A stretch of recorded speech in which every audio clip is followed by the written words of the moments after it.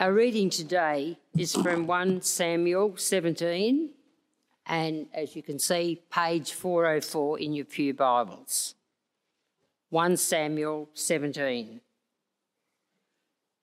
Now the Philistines gathered their forces for war and assembled at Soko in Judah.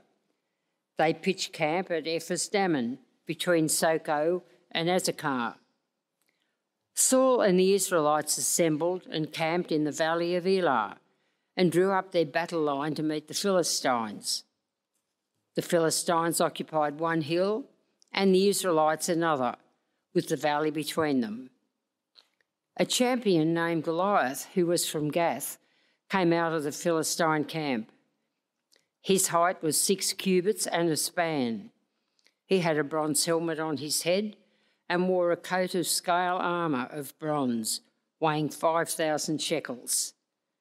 On his legs he wore bronze greaves, and a bronze javelin was slung on his back.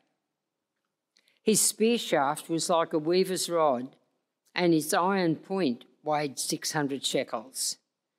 His shield-bearer went ahead of him. Goliath stood and shouted to the ranks of Israel, "Why do you come out and line up for battle? Am I not a Philistine, and are you not the servants of Saul? Choose a man and have him come down to me. If he is able to fight and kill me, we will become your subjects. But if I overcome him and kill him, you will become our subjects and serve us." Then the Philistines said, "This day I defy the armies of Israel. Give me a man and let us fight each other."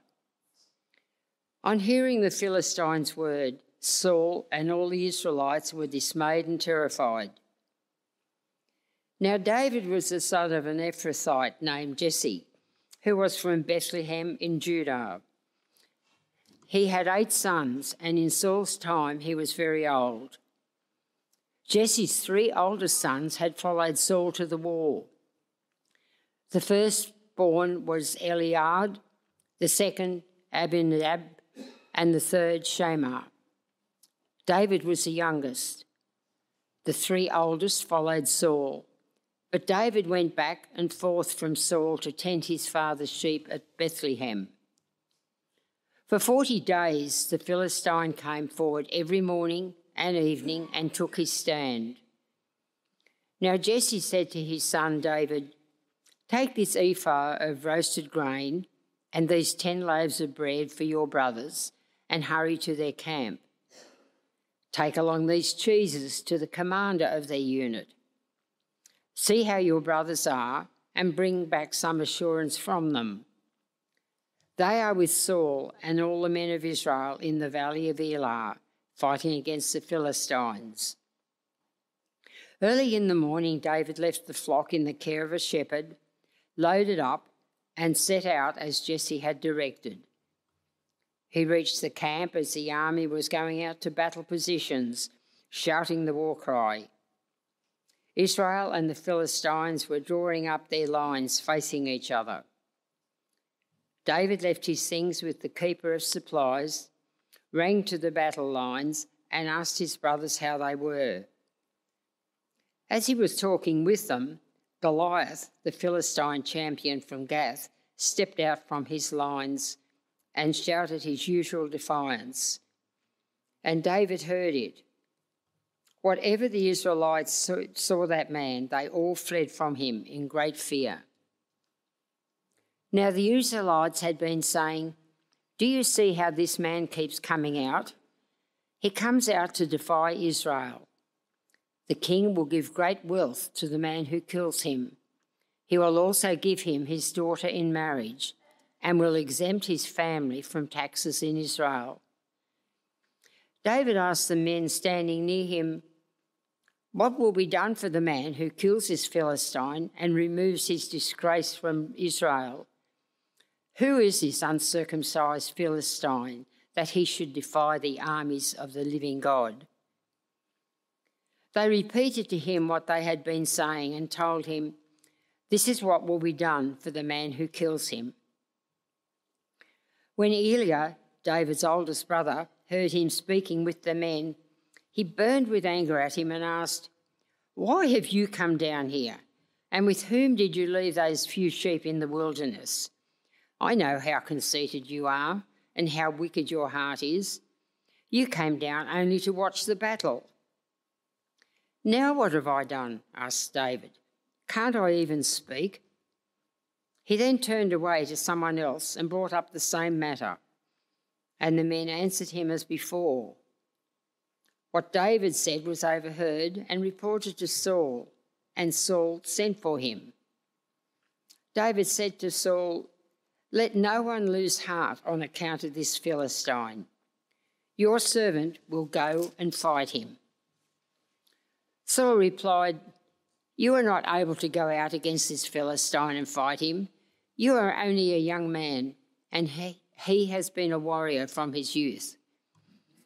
But David said to Saul, "Your servant has been keeping his father's sheep.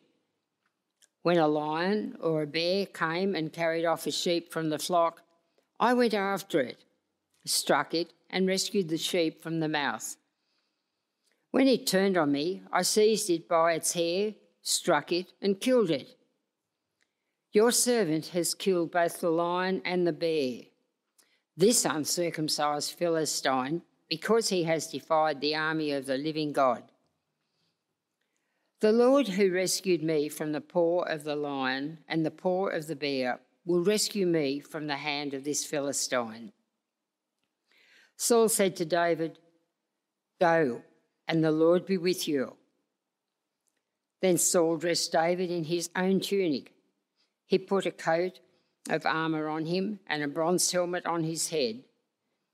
David fastened on his sword over the tunic and tried walking around because he was not used to them. "I cannot go in these," he said to Saul, "because I am not used to them." So he took them off. Then he took his staff in his hand, chose 5 smooth stones from the stream, put them in the pouch of his shepherd's bag, and with his sling in his hand, approached the Philistine. Meanwhile, the Philistine, with his shield-bearer in front of him, kept coming closer to David. He looked David over and saw that he was little more than a boy, glowing with health and handsome, and he despised him. He said to David, "Am I a dog that you come at me with sticks?" And the Philistine cursed David by his gods. "Come here," he said, "and I will give you all your flesh to the birds and the wild animals." David said to the Philistine, "You come against me with sword and spear and javelin, but I come against you in the name of the Lord Almighty, the God of the armies of Israel, whom you have defied. This day the Lord will deliver you into my hands, and I will strike you down and cut off your head. This very day I will give the carcass of the Philistine army to the birds and the wild animals, and the whole world will know that there is a God in Israel. All those gathered here will know that it is not by sword or spear that the Lord saves, but the battle is the Lord's, and he will give all of you into our hands." As the Philistine moved closer to attack him, David ran quickly toward the battle line to meet him. Reaching into his bag and taking out a stone, he slung it and struck the Philistine on the forehead. The stone sank into his forehead, and he fell face down on the ground. So David triumphed over the Philistine with a sling and a stone. Without a sword in his hand, he struck down the Philistine and killed him. David ran and stood over him. He took hold of the Philistine's sword and drew it from the sheath. After he killed him, he cut off his head with the sword. When the Philistines saw that their hero was dead, they turned and ran. Then the men of Israel and Judah surged forward with a shout and pursued the Philistines to the entrance of Gath and to the gates of Ekron. Their dead were strewn along the Shaaraim road to Gath and Ekron. When the Philistines returned from chasing them, they plundered their camp. David took the Philistine's head and brought it to Jerusalem. He put the Philistine's weapon in his own tent. As Saul watched David going out to meet the Philistine, he said to Abner, commander of the army, "Abner, whose son is that young man?" Abner replied, "As surely as you live, your majesty, I don't know." The king said, "Find out whose son this young man is." As soon as David returned from killing the Philistine, Abner took him and brought him before Saul, with David still holding the Philistine's head. "Whose son are you, young man?" Saul asked him. David said, "I am the son of your servant Jesse of Bethlehem." This is the word of the Lord. Thanks be to God.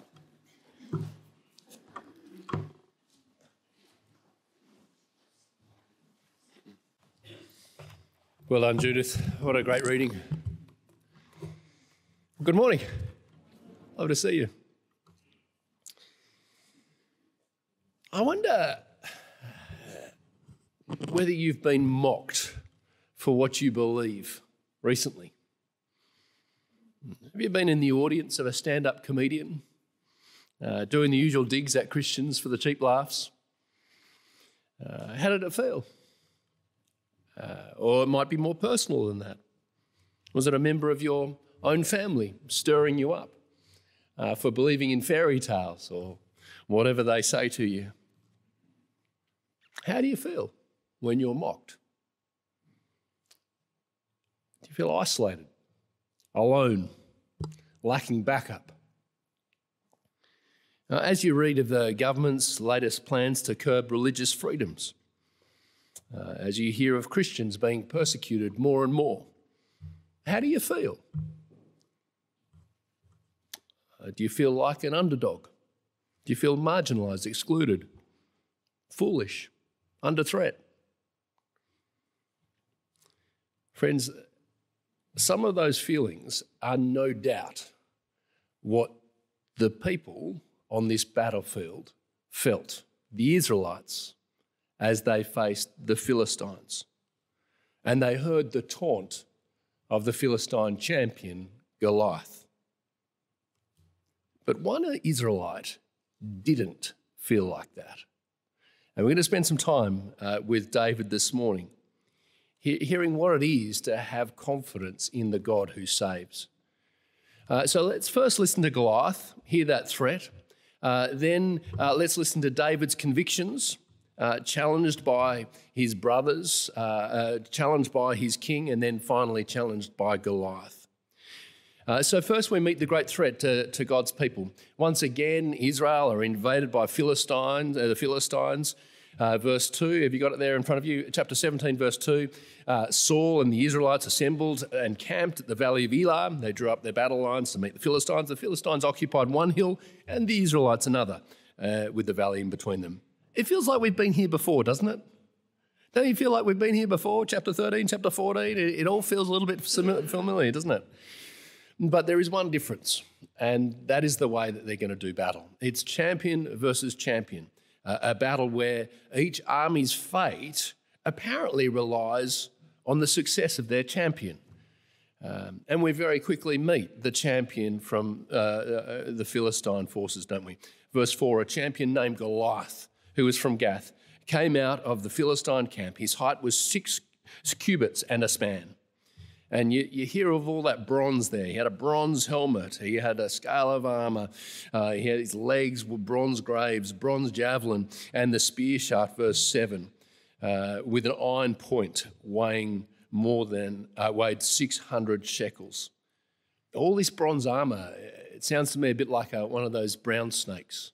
You know, that's what he just looks like, this massive brown snake out of a horror story with lethal strike powder match. The steel tip weighing more than his armour. This is quite an image, isn't it? Now, right through this historical record, what you see is important, but what you hear is even more important. Listen carefully to what they're saying. Listen carefully what this big brown snake says. Verse 10. Then the Philistine said, "This day I defy the armies of Israel. Give me a man and let us fight each other." On hearing the Philistine words, Saul and the Israelites were dismayed and terrified. He says, "Give me a man, choose me a man," he says. And we know that Israel have already chosen a man, haven't they?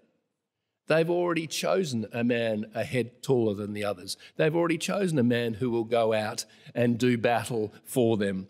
We know that. But that man, King Saul, remains unmoved.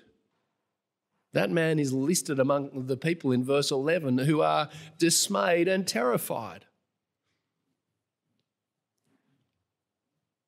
The king they had chosen, the man who hid in baggage, now we presume hides in his tent. Goliath comes out for 40 days, says the same thing twice for 40 days. 40 days is often a time of testing in the Bible. Saul has been tested and found wanting. 40 days, 80 opportunities to respond to this call. Crickets. So we've heard the threat, and that goes unanswered. But we're about to meet the one who will answer that threat. And it's going to be a mismatch. Now, almost to emphasise his smallness, almost to emphasise his insignificance, we need to travel away from the battlefield. He's not even there. We need to travel away from the battlefield to the wilderness, to the back blocks of Bethlehem, where the paddocks outside Bethlehem. This guy isn't fighting shoulder to shoulder with his brothers. No. He's way too young for that. I was once conducting communion. It wasn't at this church. And this little boy comes up to the communion rail with his mum and dad and his baby sister. And I went to pray for him. And so I said, "Champ, what's your name?" And he looked up at me and said, "Big boy." So I had to say, "Dear Lord, bless Big Boy." But, but that's who David is, right? He's Big Boy. Like he wants to be with the big boys on the front, but he's looking after these sheep. He's protecting, leading, caring the family's sheep rather than actually being on the battlefield. This little fella finally gets a break, though, to run an errand for Dad. Even as Jesse sends him, you can hear Jesse talking down to him as if he doesn't know what's going on. Your brother is on the battlefield. Of course he knows that. He's been there before, right? And this is how it goes. You can imagine Big Boy racing off to the battlefield. He leaves the sheep in the capable hands of another. And after the 32-kilometre trek, he drops off the supplies. It seems like he does that pretty quickly so he can get to the battle lines. And he doesn't, like a previous king, hide in the baggage with the supplies, but he goes straight to the battle line. And when he gets to the battlefront, David listens to the now well-rehearsed threats of Goliath, which fills him with questions. In fact, these questions are the first recorded words of this future king.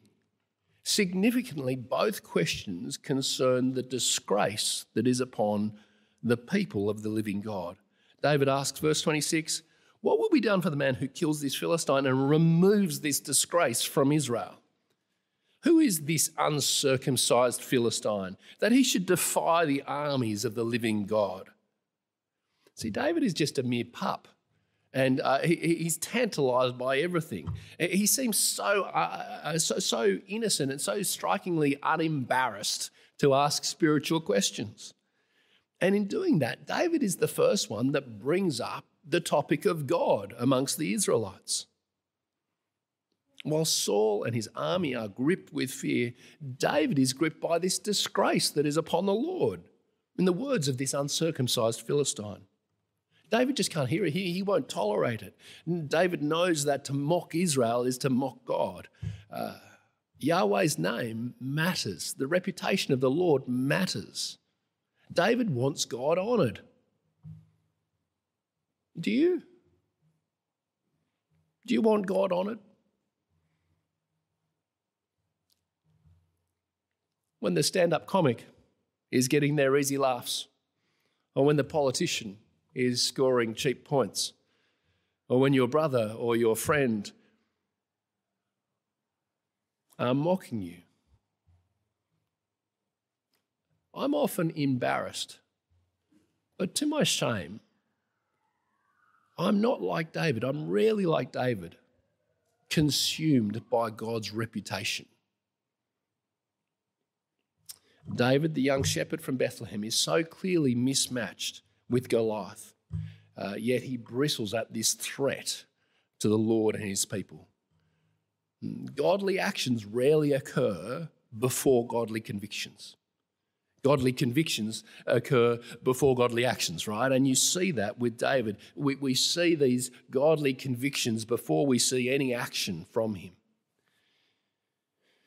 But before we see how he acts on these godly convictions, these convictions get tested first by his brother and then by his king.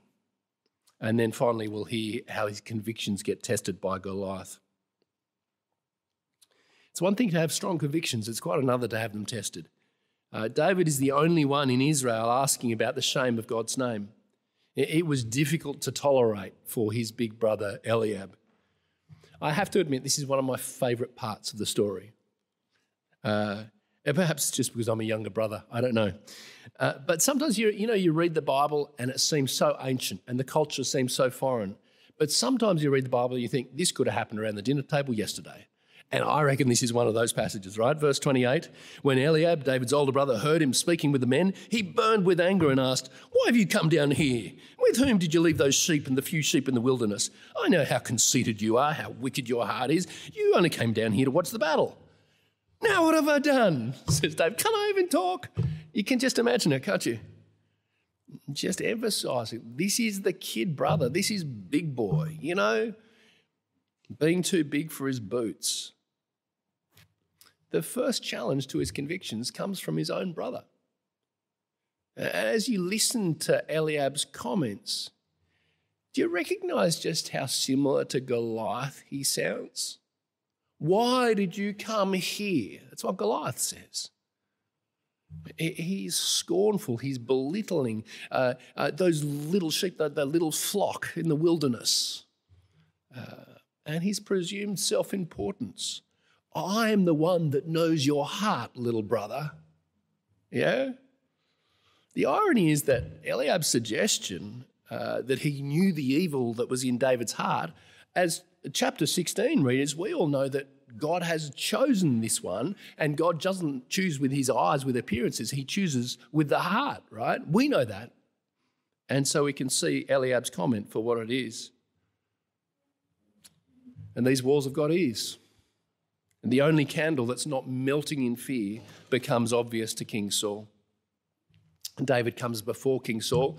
David demonstrates his willingness to put his convictions to the test here. Verse 31, what David said was overheard and reported to Saul, and Saul sent for him. Verse 32, David said to Saul, let no one lose heart on account of this Philistine. Your servant will go and fight him. Saul then proceeds to challenge David, to question him. Eliab questioned his heart. Saul questions his age and his experience. 33, Saul replied, "You're not able to go out against this Philistine and fight him. You are only a young man, and he's been a warrior from his youth." Saul then dresses David up in his armour, which must look like a bit like a kid getting in dad's work clothes, And like Eliab, Saul sounds a bit like Goliath too, putting his confidence in what is seen, putting his confidence in a strong armour. But do you notice where David's confidence is? It's not in that armour, is it? Verse 34, David said to Saul, "Your servant has been keeping his father's sheep. When a lion or a bear came and carried off a sheep from the flock, I went after it, I struck it and rescued the sheep from its mouth. When it turned on me, I seized it by the hair, struck it and killed it. Your servant has killed both lion and the bear. This uncircumcised Philistine will be like one of them, because he has defied the armies of the living God. The Lord," verse 37, "who rescued me from the paw of the lion and the paw of the bear, will rescue me from the hand of the Philistine." This is the first mention of the name Yahweh or Lord in this chapter.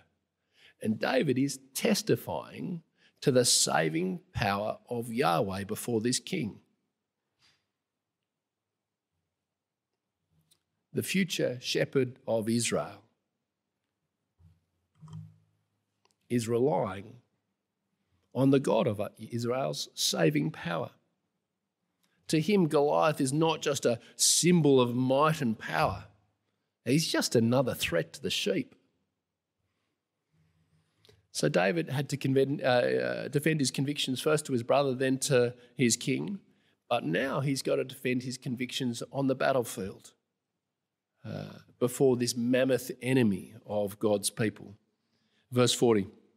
And then he took his staff in his hand he chose 5 smooth stones from the stream, put them in the pouch of his shepherd's bag, and with his sling in his hand he approached the Philistine. Meanwhile the Philistine, with his shield bearer in front of him, kept coming closer to David.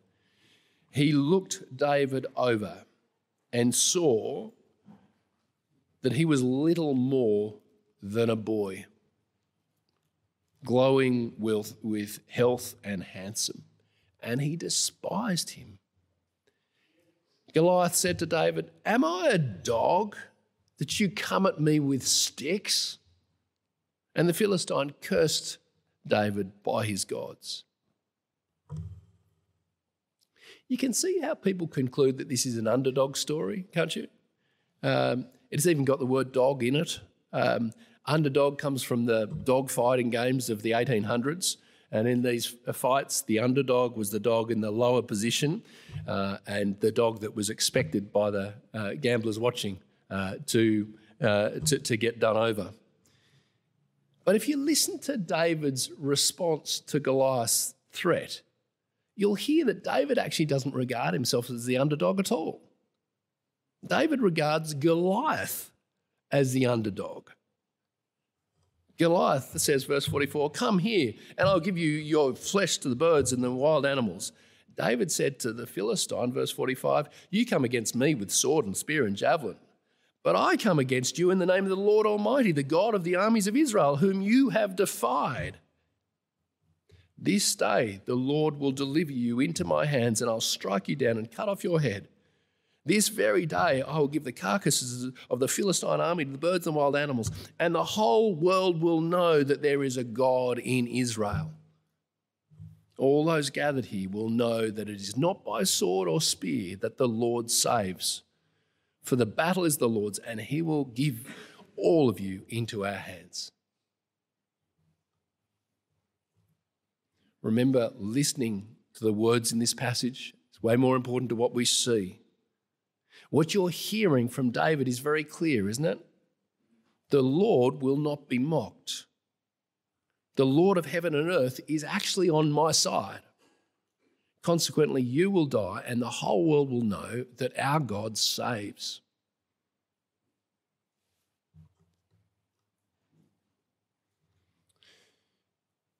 Verse 48, as the Philistine moved closer to attack him, David ran quickly towards the battle line to meet him. Reaching into his bag, taking out a stone, he slung it and struck the Philistine on the forehead. The stone sank into his forehead, and he fell face down on the ground.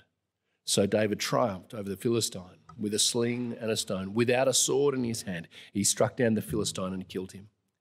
Goliath fell face down, just like his hometown deity, Dagon. Do you remember that back in chapter 5? Dagon fell flat on his face as the ark was moved into his temple. Same thing for Goliath. This one who mocked and blasphemed God was actually literally stoned for it. And then the mop-up operation takes place. And we're followed by a flash forward in verse 54. David took the Philistine's head and brought it to Jerusalem. Now, the Israelites aren't in Jerusalem yet. This is a flash forward way forward to 2 Samuel 5, when King David captures Jerusalem and brings this skull into the city. Now, I don't know if you recognise this as Judith read it, but there's a really weird section at the end of this passage. Were you still with us at that point, listening to that, about the identity of David? It's very odd. We read chapter 16 last week, where Saul chooses David to come into his court. It's weird to us because we know this. We've read chapter 16. We know that Saul calls David by name in chapter 16. We know that Saul knows David's father, Jesse, in chapter 16. You're thinking, what's going on here, Saul? But here in 17:55-56, Saul is asking the question that he should know the answer to. Now, perhaps he's got some sort of amnesia, I don't know. But perhaps he's asking questions he already knows the answer to for the sake of the battlefield commander. I might be wrong here, but I imagine the writer of this historical account placed the episode of chapter 16 before the episode of chapter 17 so that we'd know what was going on. We'd know what was really going on. So we'd know the bigger picture as we came to chapter 17. But I suspect the episode in chapter 16 actually took place after this battle in 17. I suspect that the writer did that to help us to see what God is doing here, that he's bringing to the fore his anointed one, David. He's bringing to the fore the one who he's placed his spirit on. And by comparison, God is showing the one who he's taken his spirit away from, King Saul. Again, I could be wrong. I'd love to hear why you think it's ordered the way it is. But whatever it doesn't do, that last paragraph establishes the issue that will dominate the rest of this book. The relationship between the rejected King Saul and the king who we now know is going to end up in Jerusalem with Goliath's head.